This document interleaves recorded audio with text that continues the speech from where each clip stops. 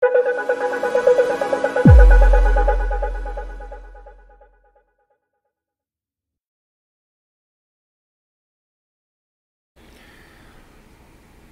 this is Rick for EDU Mobile. I want to wrap up this discussion in Unit 3 with a kind of formal discussion about resources, in particular string resources, but all resources kind of follow this same pattern. We know that we have a resource file, res, and then we have a values file inside that folder, and then inside that values folder we have strings XML, and I have strings XML listed out here. So I've got a couple of texts, text 1, text 2, and I'm going to use those in my layout to drive a couple of buttons, button 1 and button 2. So as we've talked about before, we have @string text 1 for button 1 and @string text 2 for button 2.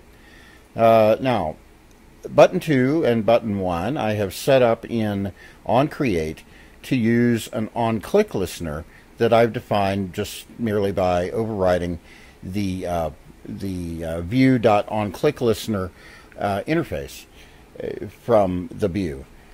So I have this onClick listener called monClick. Notice though that I'm using the same onClick listener for both button 1 and button 2.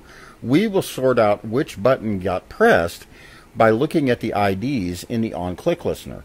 So let's look at that. We are getting a view here, and the default code just gives us a view named V. If you prefer, you can change this parameter to view, but V is fine. And in the text view, I'm going to find TV using find view by ID with its ID, r.id.textView, and then casting it as a text view.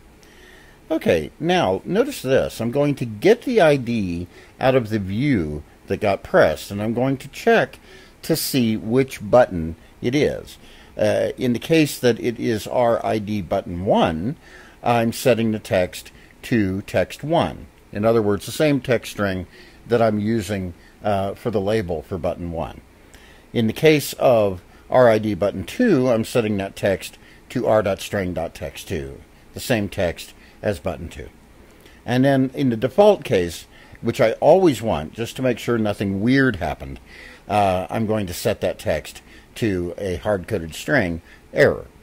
Now, notice that I can use a string resource in code in a similar fashion that I use it in a resource file. Over here in the button, I'm using @string text2 and @string text1. Likewise, I can use the resource ID directly from r.java when I set the text on a text view or any other control. So this is important because if I dynamically create a control, then I can get a string right out of my strings resources file doing this. Another thing I've done is I've defined another folder for values, and this one is called values-fr. And this just merely contains, in this case, just a strings XML file. But these, rather than being English versions, this is the default strings XML. These are French versions of the same strings. Now, it's important that it's called strings XML, the same as this, and it's important that all of your strings are defined with new values, but they are named exactly the same as they are in the default strings folder. So this is how we perform internationalization or localization. We have, for each language that we want to support, we have a dash and then the language code that we want to use to support it. So in my for French, I have just translated everything that I had in the default strings XML into a copy of that file and then translated each of those strings into French.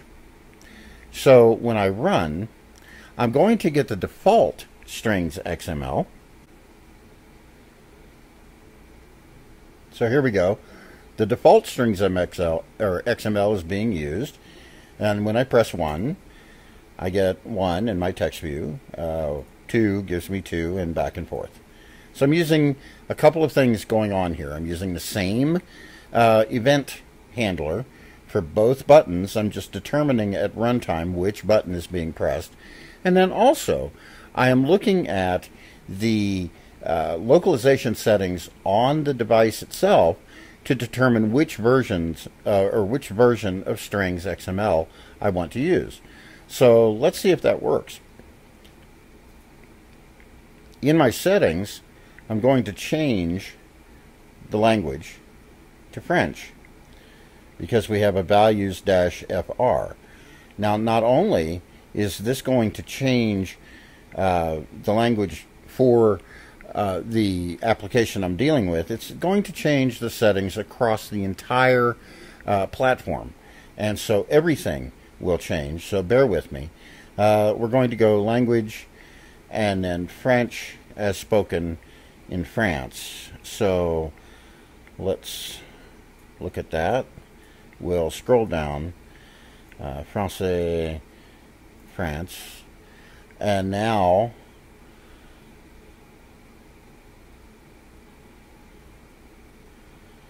it will switch over, and it takes a little bit because remember the emulator is much slower. So here we are, everything is in French.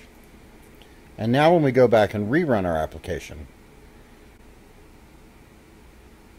we see that the title has changed because we had a slightly different title. And then un and deux, we press these and we get those versions of the strings. So this again is controlled by the language settings that the user has set for the device. For each language that you want to localize your app to, you need to have a different values folder, and then it's dash or hyphen and the 2-letter country code for that language. Thank you very much.